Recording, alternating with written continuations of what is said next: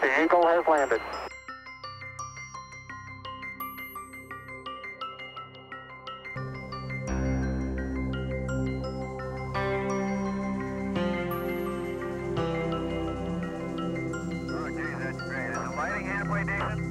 Yes, indeed. They've got the flag up now, and you can see the stars and stripes on the lunar. The flag had a horizontal bar moving through the top of it, and that was to keep the flag open because there isn't any air on the moon. That would open up the flag.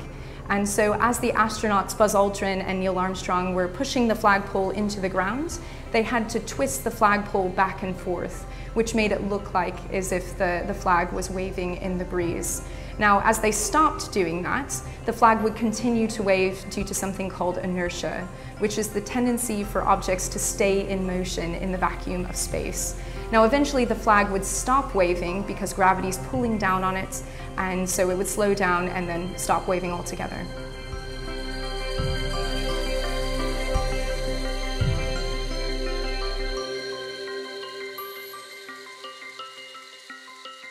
The moon's surface is actually very bright, so the dust on the moon is reflecting sunlight.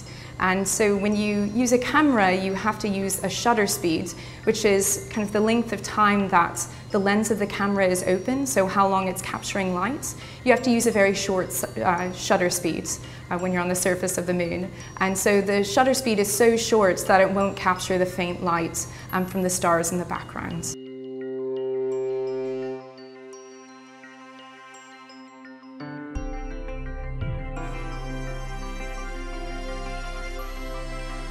That particular myth comes from the photograph of Neil Armstrong as he's already on the surface of the moon, and he turned around to take a picture of Buzz Aldrin as he came out of the lunar module.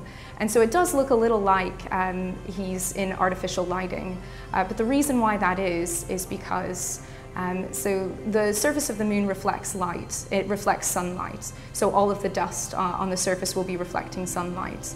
And that just illuminates kind of the shadows of the moon. So Buzz Aldrin's kind of coming out of the lunar module in a shadow, but it's just the shadows illuminated by all of the sunlight that's reflecting from the dust. Sun, forward, forward, 40 feet down, 2.5, picking up some dust, big shadow.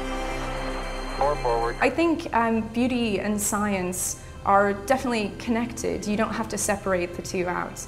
So science can be incredibly beautiful, and so those two things are really related in my mind.